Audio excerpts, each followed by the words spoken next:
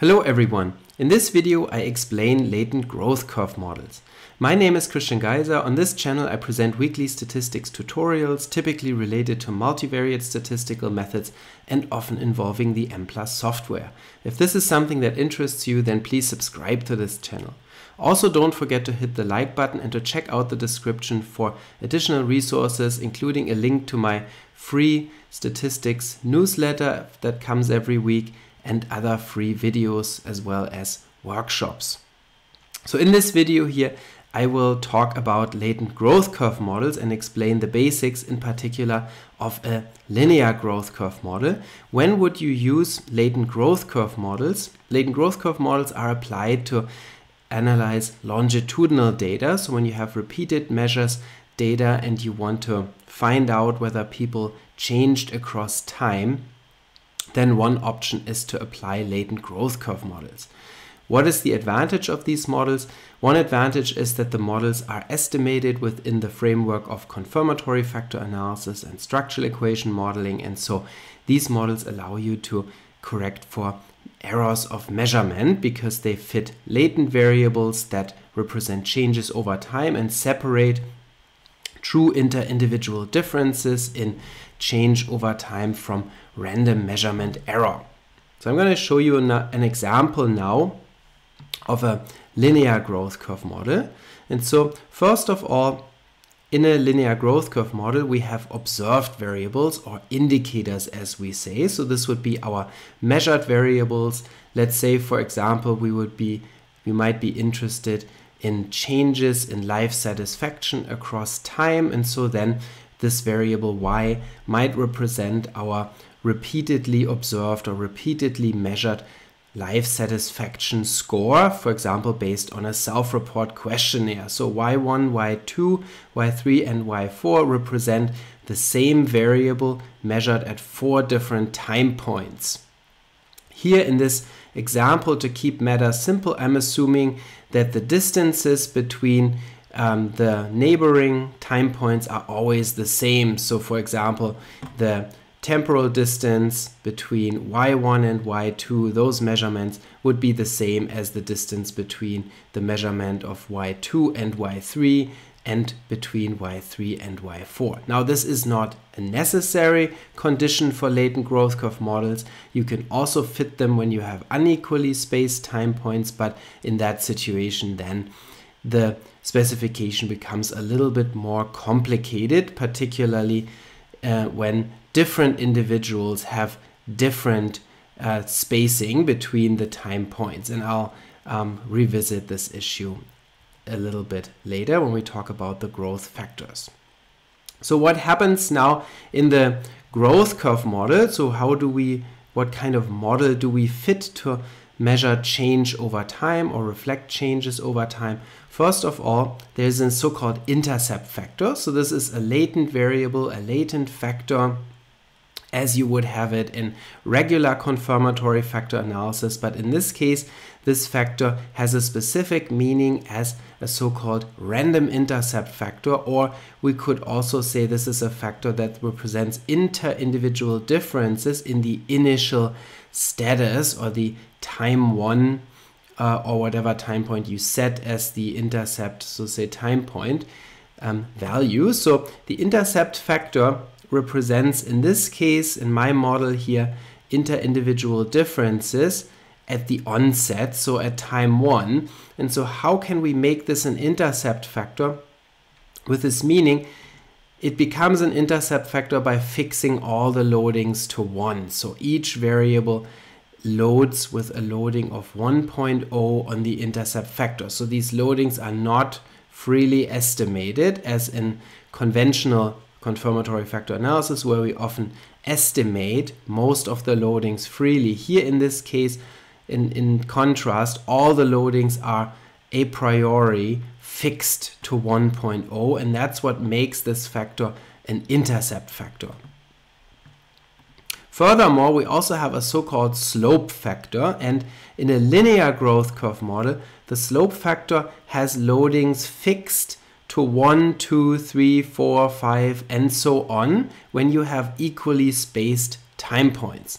notice that the first variable for the first time point, y1, does not load on the slope factor because no change has taken place yet when we have time 1. So at time 1, the time 1 variable is only influenced by the intercept factor. And in fact, this is another important component for making sure that the intercept factor really is an intercept factor, because this happens due to the fact that the intercept factor is only measured by y1, or that y1 is not measuring any other factor, I should say, and only the intercept factor.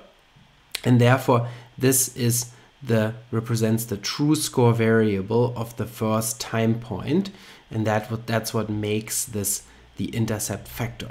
The slope factor here is a linear slope factor because the loadings are fixed in this way, where the impact of the slope factor is 1 for y2, so 1 times change, so to say. You could think of this as being a latent difference score variable or latent change score variable that represents linear change across time, and so that linear change has an impact of 1 on the second time point, because here change, so to say, has taken place once between time 1 and time 2, and so therefore this loading needs to be fixed to 1. And then the second loading on the slope factor, which is for y3, is set to 2 because at that point change has taken place twice. So once going from y1 to y2, and then second going from y2 to y3. And so therefore the impact of the slope factor now is 2 because it's a linear factor, and so we have, for example, a linear increase, so in order to keep it a straight line, it has to be double the effect of what the effect is on y2, assuming again that the spacing between time points is the same. And then for time 4, the impact is 3 because there are 3, so to say, occasions now where change has taken place. Now, if you don't have equally spaced time points, then you can fix the loadings accordingly, differently, so to say. So for example, if the distance between y3 and y4 were double what it is between y2 and y3, so then you would simply fix this loading here to 4 instead of fixing it to 3. Yeah? So if you have a bigger distance here between time points, to make sure that the slope factor still represents linear growth. Also, for a linear growth model, it is not mandatory to fix all the loadings on the slope factor. You can also estimate a free, so to say, growth model where you leave the growth curve unspecified, or where you leave it to the data to determine the shape of change over time. If you, for example, set the second loading, which is here fixed to 2, if you set this free, and the third loading, if you also set that free, then those could be estimated as free parameters, and then the slope factor would no longer be a linear factor potentially. You could see what those loadings are like when you estimate them freely. But in this case, we want a linear growth model, and so if we want a linear growth model, then we have to keep all those loadings fixed in the correct order, so to say.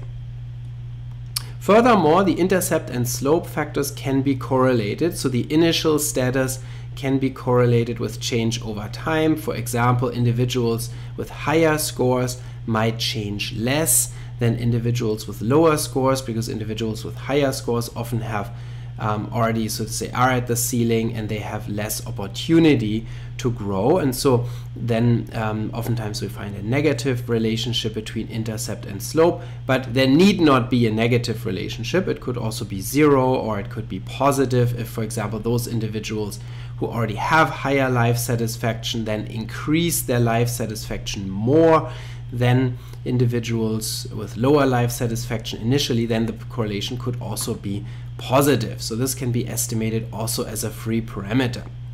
And then finally, we have measurement error variables. Here indicated as epsilon1 through epsilon4. Those are the variables that represent measurement error across time, as well as potentially time-specific influences or situation-specific influences that are specific to a particular time point or event that happened at that time point. Now, in this model, you can see that a lot of parameters are fixed. So specifically, all the loadings are fixed for linear growth. So none of the factor loadings are estimated, and that's, so say, a special case of a factor analysis model. Oftentimes in factor analysis, we estimate factor loadings. In this case, we don't. We keep them all fixed to ensure that those factors have the exact meaning that we want them to have. But we estimate other parameters, and in particular, we estimate the mean and variance of the intercept factor, as well as the mean and variance of the slope factor. So those are random effects, random factors, where the mean indicates the average starting point, the mean intercept, the mean slope indicates the mean growth rate.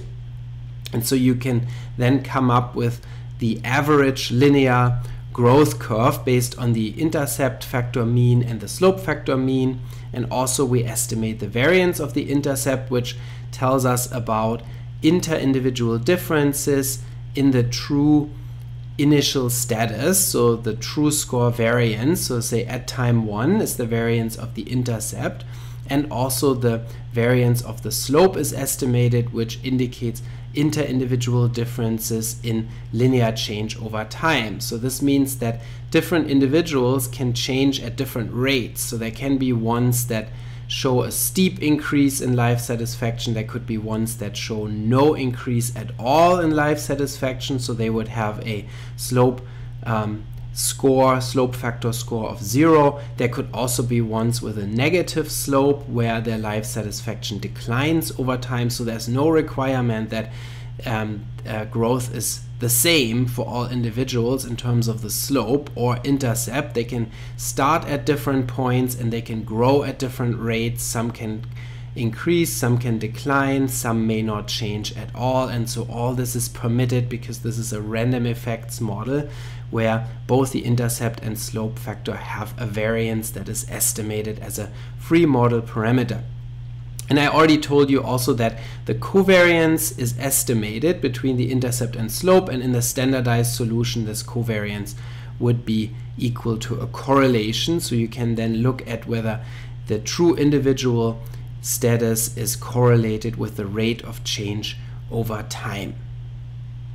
In summary, we can write this model also in terms of a regression equation or measurement equation for the observed variable. So this is, so say, a longitudinal measurement model that can be described by this equation, which says that yt, so a variable at time t, is equal to an intercept factor plus t minus 1 times a slope factor plus epsilon t. So the t minus 1 here refers to the loading on the slope factor, where t starts at 1 and then 1, 2, 3, 4, 1, 2, 3, 4, and so then the slope factor loading for time 1 is 0 because 1 minus 1 is 0. So the slope factor drops out for y1, but then it stays in the equation for all other time points. For example, for y2 you would have y2 is equal to intercept plus 2 minus 1 is 1 times the slope factor plus epsilon 2. So this equation can be used to describe this model in just one line in a one-line equation. Now, this model can be estimated in programs for structural equation modeling such as Mplus or Latent or AMOS. Any program that can handle confirmatory factor analysis can be used to fit this model because it just simply represents a special case of a confirmatory factor analysis model. And so any program that's able to fit those types of models can be used for latent growth curve modeling. Another way to fit a model like this is by means of multi-level modeling. So any program that is capable of handling multi-level or hierarchical data where you have A nested data structure could also be used if you put your data into long format. So here we are analyzing the data in wide format, which means that each variable is a separate column. So here you would have 4 columns, one for each time point to represent these variables. And these data could be transformed into long format, where y is just simply one column for all time points. And then you could use multi-level modeling, aka hierarchical linear modeling, to fit the same equation, the same model, as a random coefficient regression model in the multi-level modeling framework. And that could be done, for example, even in programs like SPSS, which have capabilities for multi-level modeling, or any other program that does multi-level models such as HLM, or also Mplus, or an R function that allows you to handle these types of models. And it's the exact same model. So say it's the same, you get the same parameter estimates. If you use, for example, maximum likelihood estimation, then the parameter estimates would be the same. Whether you fit it as a factor model or as a multi-level model, you would get the same results. Also, you can insert additional variables into the equation, into the model. So you could have, for example, you could have predictors at level 1. So at the time-specific level, if you have time-varying predictors, those could be inserted. If you have predictors at the level of the growth factor, so at level 2, the person level, you could also then have predictor variables such as, for example, age and gender. So non-time varying predictors can also be inserted here as in this case into the structural model. So you could have additional equations for the intercept and or for the slope factor, in which you predict those factors by external variables or by other factors and so on. So there are plenty of opportunities for extending this model.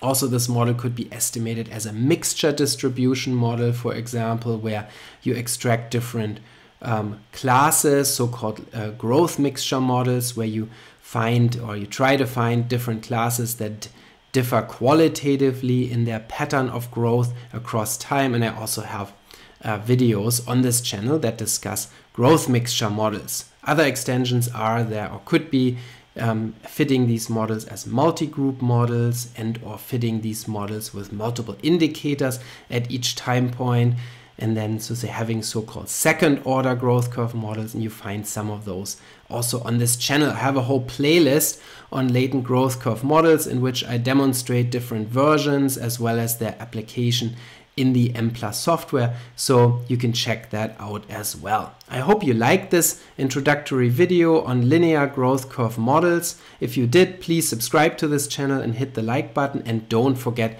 to check out the description for additional resources. You can also leave a comment in the comment section, and I'll see you next week.